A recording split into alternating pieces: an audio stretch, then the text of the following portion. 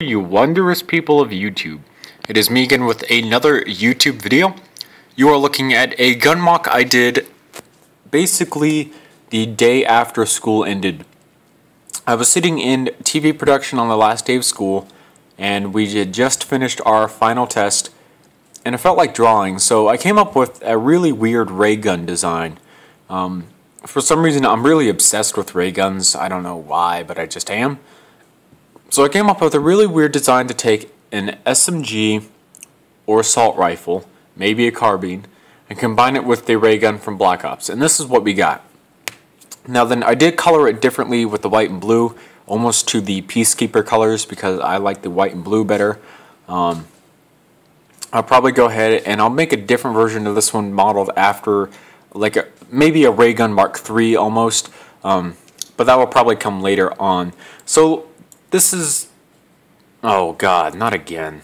Great. I do one thing and LDD decides to not respond. So while this image is still up on the screen, we're going to review a few things about it. As you can see, there is a rail system that goes all the way across the top. Right there. There is also a rail system down here, but at the same time it acts as a grip. The barrel has an interesting shape to it because it comes out, flares out, and then it comes straight out. And then this is the front side up here. I believe it's working again. Yes, it is. So as you can see, it consists of two parts. You have your main part here, which is the gun itself, and then you have the stock itself. But we're going to start in the front of this model. So we've done the barrel, we've done the top rail, we've done the bottom rail. Now then, you also have these little vents here. This was a very unique design. I really like this design because of just the very unique look it gives it. I really enjoy it. On the side of the handguard here, as you can see, we have blue stripes with the vents in the middle of them. As you can see, there's white in between each of the vents. This is the bottom rail that I was talking about. Coming back into the pistol, pistol grip here, we have ourselves a working trigger. It moves back like so instead of like so. And as you can see, we have ourselves a magically shaped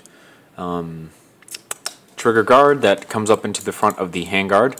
Coming back behind where everything happens in this magical bolt here, as you can see, it is ambidextrous, which means you can pull back on this side, you can pull back on this side, no problem. It will still work on either side, whichever you choose. There's this blue stripe going all the way throughout the model. It gives it a really nice look. I really like it.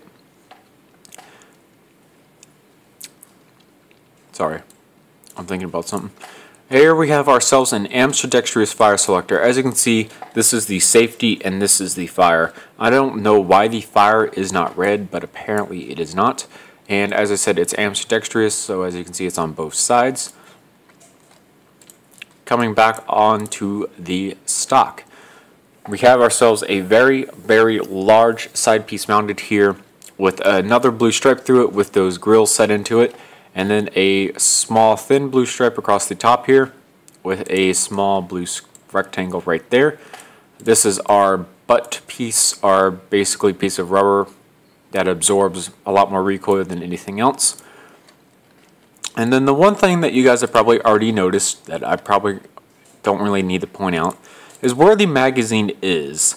Now then, I was looking for some revolutionary design concept and how ray guns work because of how innovative they have been.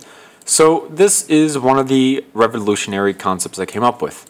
As you can see, there are holes through here, and you would put a half piece in these two holes here. You can't really see that.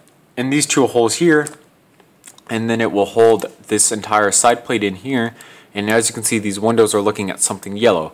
Well, you would take your thumb and forefinger and kind of pull down on this little knob here, and then you would simply flip out like so, and then the magazine just slides right on out. The magazine is this entire yellow thing inside of there. So that's where the magazine is. It's located in the stock, and then it moves all the way through the entire model to be launched out of the barrel at some zombies or whatever else you are shooting at. And in case you want to see what it looks like to look down these sights, looks pretty much just like that. Only the front sight, there is no rear sight. just like almost any other zombie killing gun or zombie ray gun.